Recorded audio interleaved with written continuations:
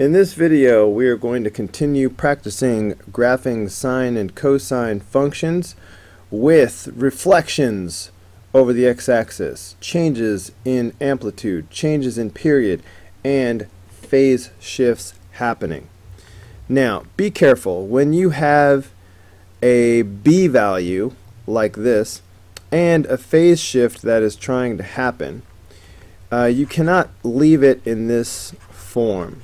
Okay, similarly to the way if I have, you know what, let me use the same coefficient. If I have 3x minus 15, you know I could write that as 3 times x minus 5. And if it weren't so obvious, you could look at this and say, okay, he pulled out the 3, and then he divided by 3, and that's where he got the x minus 5 from. But you know what? You're going to have to look at it this way if you have something that's not so obvious. For example, say if I had 3x minus 7. If I still needed to factor out the 3, I could, as long as I understand that when I factor out the 3, I must divide by 3. So that would leave me with x minus, but then I will have 7 over 3. Alright, this is the form that we need when we are trying to graph a function. I can't just leave it like 3x minus 7. I have to factor out the 3 before I consider what is the phase shift. So that's what's about to happen. Okay, so the first thing we have to do is rewrite this. So when you see this 3x minus pi, pi is not the phase shift. You have to take the 3 out. You have to factor the 3 out. And if you factor the 3 out, what you really are doing is you are dividing by 3. So yeah, these 3's cancel, and that leaves you with x. But over here you have x minus pi over 3. And this is the form that we need. So I'm going to go ahead and copy this down. You know what? I guess I'll just put it right here. So I have y equals negative 2 times the sine of. Okay, now I'm going to put this parentheses, but inside I will have 3 times parentheses x minus pi over 3.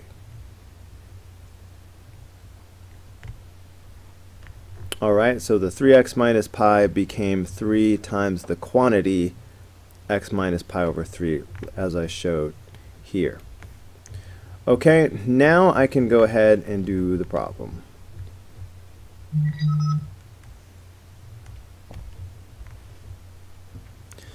So we have the a value right here. That a value tells us that the amplitude is 2. Notice that amplitude is always positive. This negative sign in front is a reflection over the x-axis, so we'll deal with that later. What else? We've got this b value right here. Now that b value leads to the period indirectly. The period is always 2 pi divided by the b value. So in this case, the period is 2 pi divided by 3. Alright, so that's it. The 2 pi over 3 is the period. Now, there's a phase shift right here. I'll just put PS for phase shift. There's a phase shift of pi over 3. Now, the direction is the opposite of what you might think. When it is minus pi over 3, this is actually a phase shift to the right by pi over 3. And a phase shift is just a horizontal motion, a horizontal shift. Okay, now let's go ahead and sketch the graph with this information.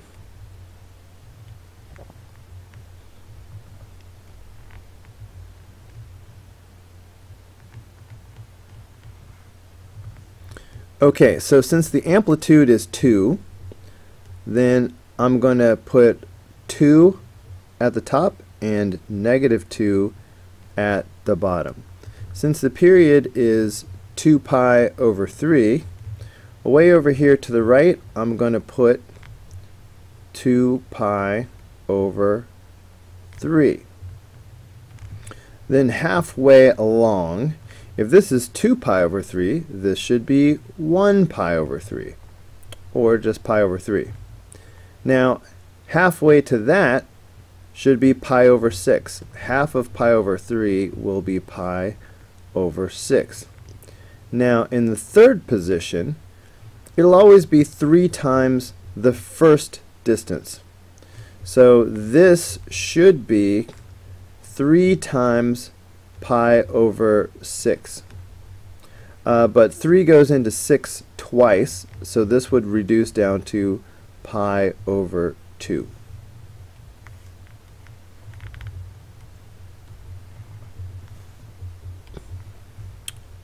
Okay.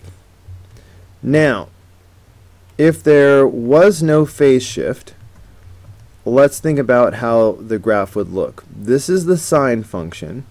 So we know the sine function always starts off at the midline, which in this case is at 0. Now, be careful.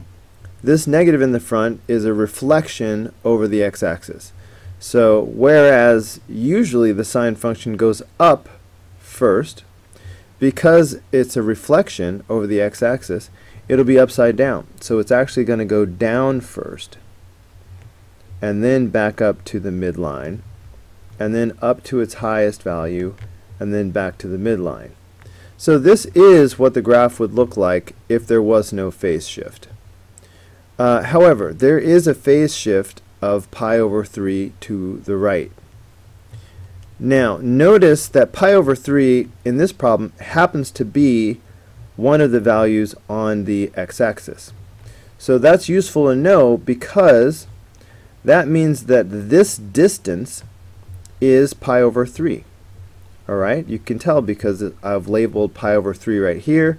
That tells me that a distance of 2 spaces on this graph is a width of pi over 3. So keep that in mind as we do the shifting that we have to do right now. So a phase shift of pi over 3 to the right means I need to take each one of these points and move them to the right pi over 3, which means moving to the right 2 spaces on this particular graph. So consider the very first point. If I move this to the right pi over 3, it's going to land right here. Now the rest of the points should be able to follow the pattern.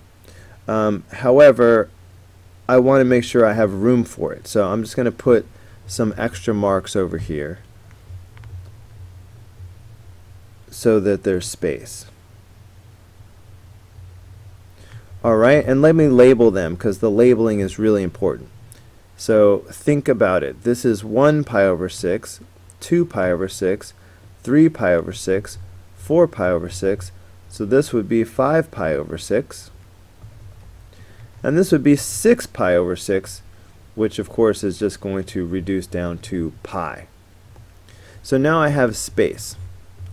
So I moved my first dot from here to pi over 3. But the rest of the pattern is going to follow.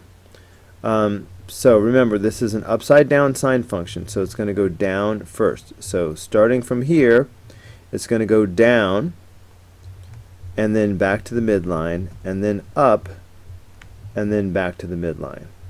So this is what the final answer should look like.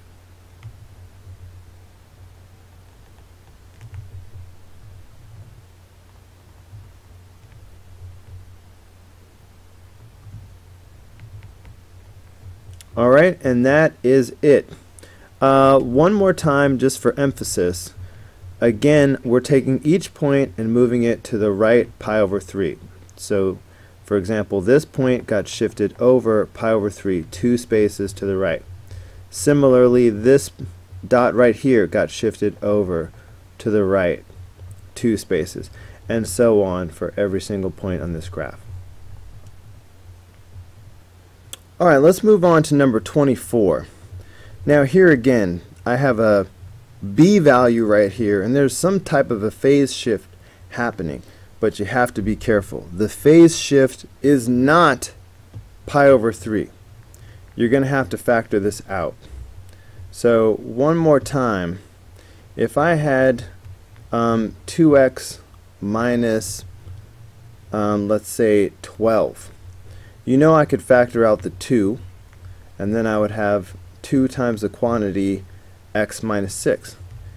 And if it was not so obvious, you could say, oh, well, I took out the 2, and to find out what went on the inside, I divided by 2.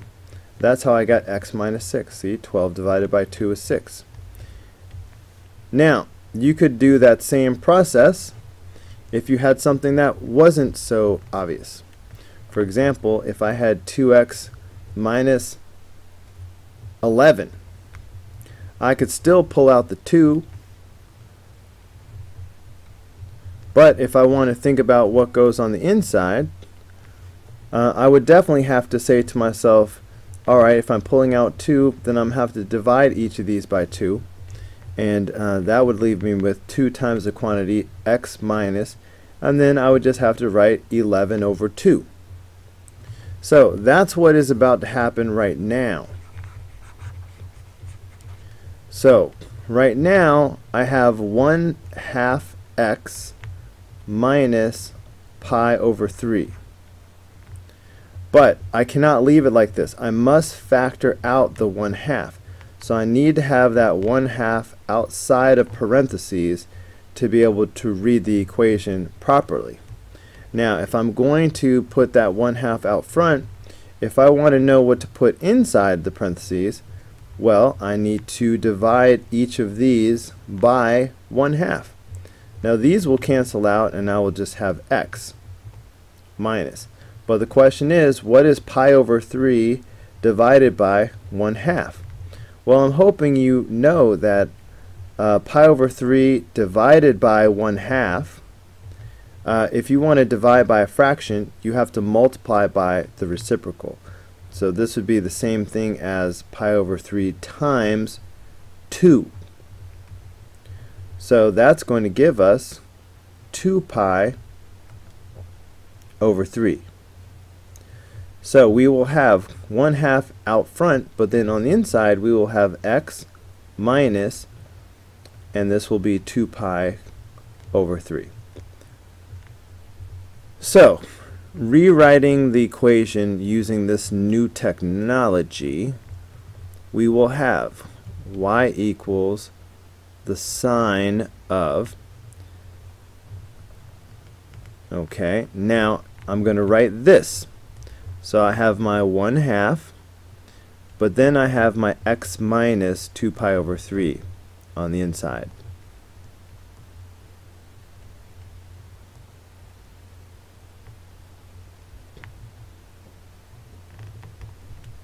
Alright, this is the form that you must write the equation in order to see the phase shift properly.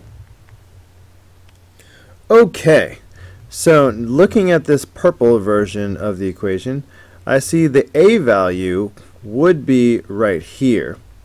And so there's no number there. That means the amplitude is 1, so that's nice and simple. Now the b value is right here. I have a b value of 1/2.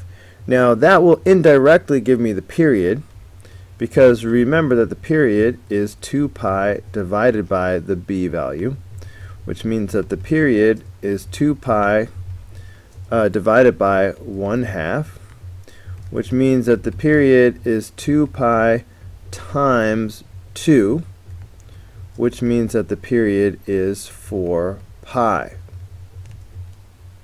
So the period is 4 pi.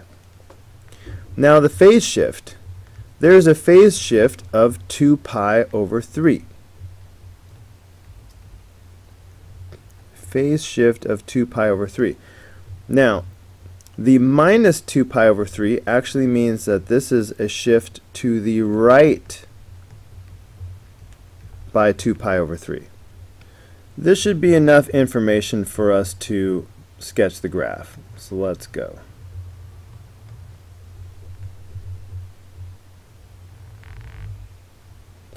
Okay, the amplitude is 1, so I'm going to go up to +1 and down to -1. The period is 4 pi. So way over here somewhere, I'm going to go ahead and put 4 pi. Alright, so that's the length of one period. Now if I go halfway, then of course that'll be 2 pi. If I go half of that, that should just be pi. So that means right here should be 3 pi. Now, for the moment, I'm going to ignore the phase shift and imagine what the graph would look like without the phase shift. So this is a sine function. So the sine function starts off on the midline, and then it goes to its highest point, and then back to the midline, and then to its lowest point, and then back to the midline. So this is what the function would look like if there was no phase shift. So I need to take each one of these 5 critical values and slide them 2 pi over 3 to the right. Now pi over 3 is 1/3 of pi. 2 pi over 3 is 2/3 of pi. So when we say that we're going to shift 2 pi over 3 to the right, we're shifting 2/3 of pi. So here's pi right here. So I'm going to be shifting 2/3 of this distance. So I'm just mentioning that so we have a rough idea of how far over we have to go.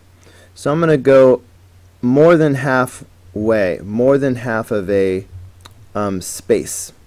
So I'm going to have to do that each time. So I'm going to put a mark more than halfway over from each previous mark. So see this mark here? I'm going to go more than halfway. See this? More than halfway. Okay, you know what? I'm going to need another mark so I know where I am. Okay, 3 pi, 4 pi, this would be 5 pi. And again, I'm going to go more than halfway. Now, it is critical that I accurately label each one of these marks that I just made. The first one is easy because it's 2 pi over 3 to the right. So, of course, this green mark right here is simply 2 pi over 3. Now, what about this one? Well, it started from pi, and then I went 2 pi over 3 to the right. So the question is, what is pi plus 2 pi over 3? Well, this would be like having 3 pi over 3 plus 2 pi over 3. So that would be 5 pi over 3. So that's what this is. This must be 5 pi over 3. Alright, what about the next one? Okay, I started from 2 pi and I moved over 2 pi over 3. So what is 2 pi plus 2 pi over 3? Well, if I make this a denominator of 3, okay, so basically I'm multiplying by 3 in the numerator and denominator. So this is 6 pi over 3 plus 2 pi over 3. So that's going to be 8 pi over 3. So this mark right here is at 8 pi over 3. Okay, what about the next one?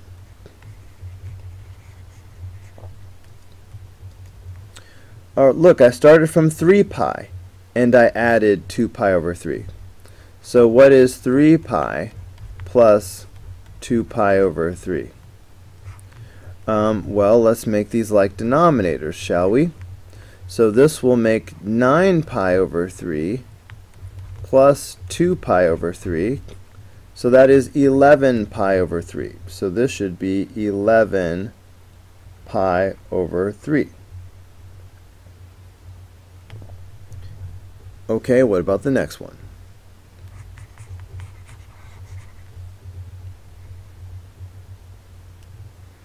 Okay, this one started off at 4 pi over 3, and then I moved over 2 pi over 3.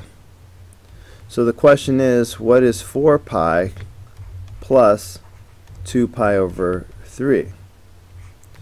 So let me multiply by 3, so I have like denominators.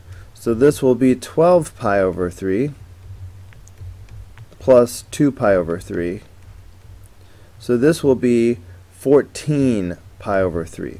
So this should be 14 pi over 3. And that is all we need.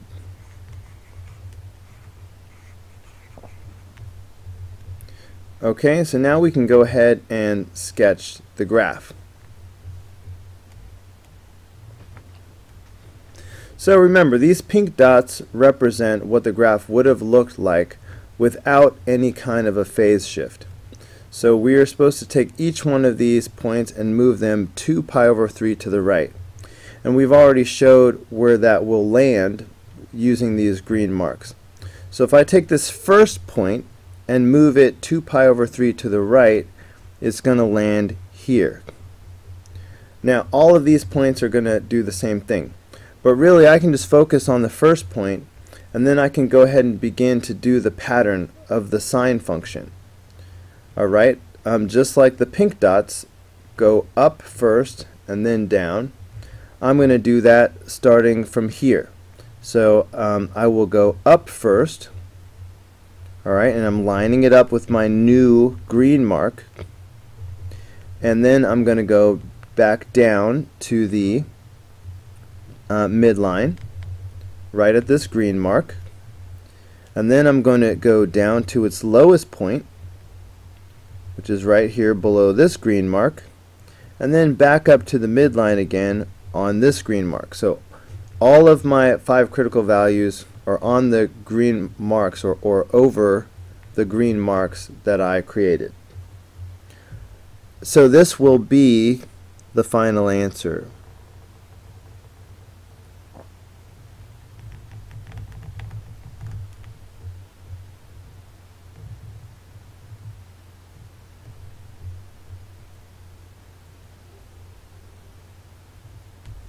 Okay, there it is.